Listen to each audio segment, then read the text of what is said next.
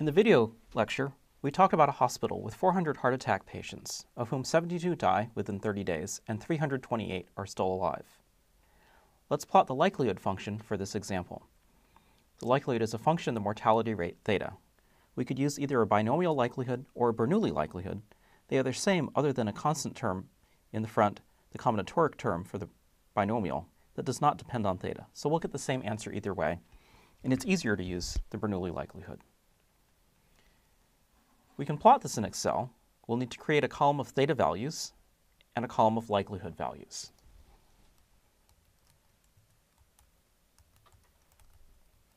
For the theta values, we'll want it to go from 0.01 up to 0.99 in increments of 0.01.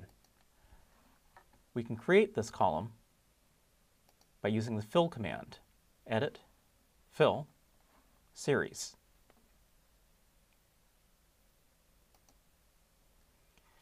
We want to put the series in a column.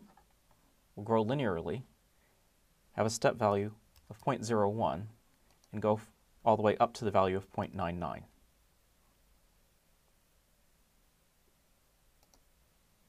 So now Excel has filled it in from 0.01 up to 0.99.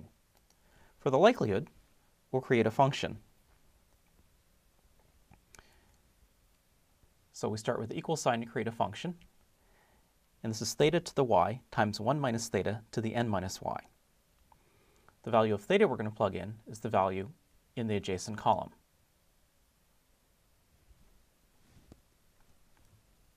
We take this to the y power, in this case y is 72. We'll multiply this by 1 minus theta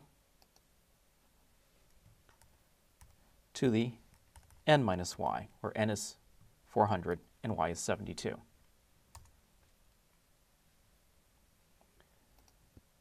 We have this formula now defined for the first row. What we can do is we can copy this formula and then paste it in to all the remaining cells.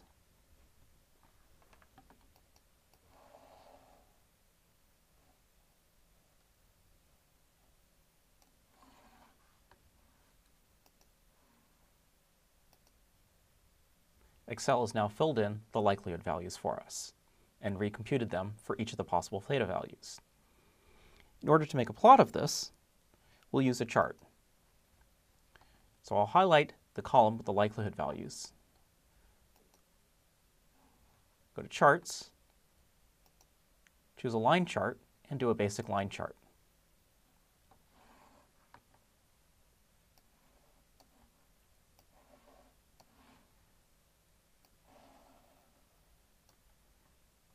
If you look carefully, you may be able to see that the likelihood function is maximized at 0.18, or 72 over 400.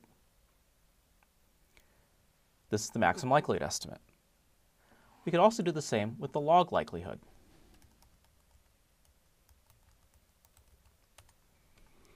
This formula is going to be y times the log of theta plus n minus y times the log of 1 minus theta. So we can enter this as a formula in Excel with equals y is 72 times the log of the theta value from this column, this row, plus n minus y times the log of 1 minus the theta value. Again, we can copy that into the remaining cells.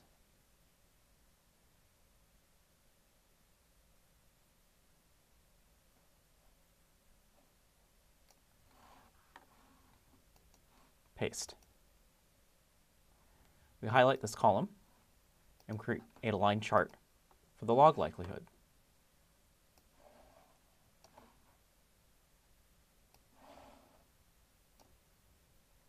It's a little bit harder to see, but the log likelihood is also maximized at 0.18.